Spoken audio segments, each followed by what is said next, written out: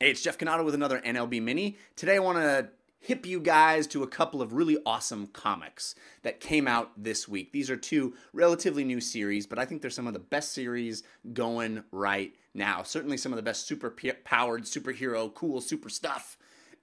Excuse me. Got a little super phlegm. But I don't know if these are on everybody's radar, so I want to put them on your radar. The first is Starlight by Mark Millar and Goran Parlov. This is a brilliant premise. This is the idea that what if a Flash Gordon type of a dude who got transported to another dimension was a hero there, was a fighter pilot here, but went through a wormhole, went to another dimension, fought all these crazy alien species, fell in love, did all that swashbuckling stuff, then came back to Earth a hero, and nobody believed anything he said. Nobody believed that he did any of that stuff. Then he gets old here, has a life as a mundane average Joe, and in his elderly years, someone from that other dimension comes back and says, "We need you again." Brilliant idea. This is issue 3 that came out this week. I really recommend you guys read this book. Find the first 3 issues.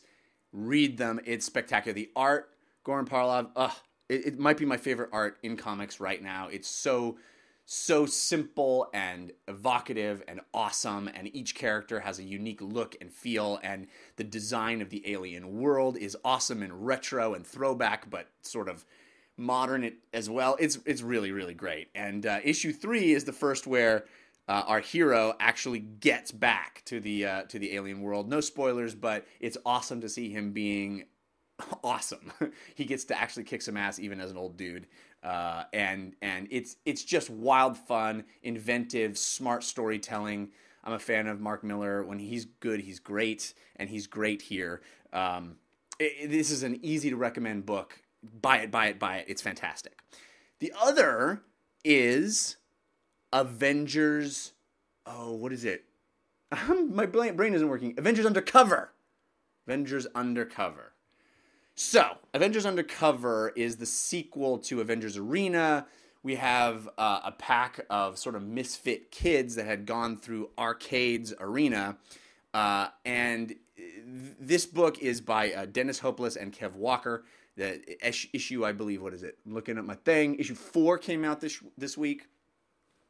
One of the most smartly written, clever, insightful commentaries on what's happening right now.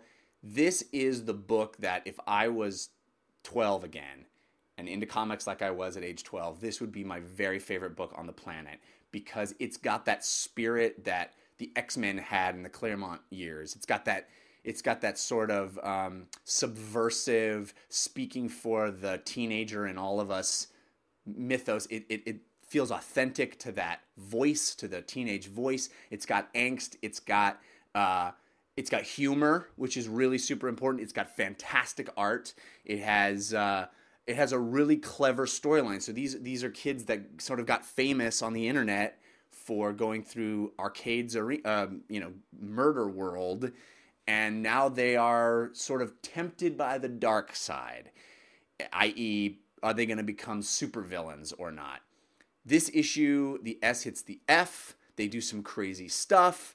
They go to jail. It's a real, what are they going to do? Which side are they going to cling to? Everybody speaks in a really interesting debate. Like the internal debate between the team is fascinating and well-reasoned. And everybody's got a unique position. Their powers are really cool and different.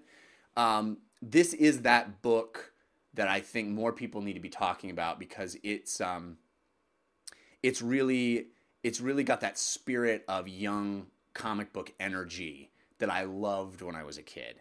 So pick it up. It's only 4 issues in. You got to read all 4. If you want to go back and read the Arena book, I would recommend that as well, but you don't need to, because it really recaps everything that happened there. It gets you up to speed real quick the first couple of issues. You've got beautiful art, really interesting characters. Get it. These are 2 of the, I think, best books published right now. There you go. This NLB Mini is the last of the week, but we'll be back next week, and I hope you subscribe and like the channel. Thanks a lot for watching. See you next time.